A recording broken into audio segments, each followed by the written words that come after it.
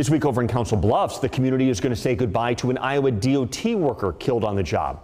The funeral for 36-year-old Matthew Dickerson is set for Thursday. Iowa State troopers say Dickerson was hit and killed last week while working on I-80. Troopers say a UPS driver from Pennsylvania hit Dickerson while trying to pass a semi in a construction zone. The DOT says they were heartbroken by Dickerson's death. They say it's a reminder of the risks workers face, and they urge all drivers to prioritize safety on the roads, especially in those work zones.